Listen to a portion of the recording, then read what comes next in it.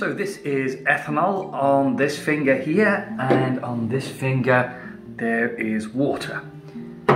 Okay, let's just do this.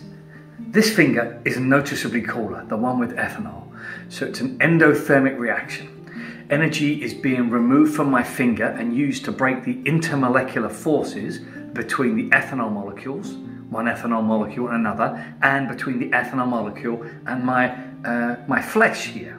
So the system is the actual chemicals here, the ethanol, and the surroundings is my finger. Energy is being taken from the surroundings into the system, and that's why the surroundings, my finger, feels cold.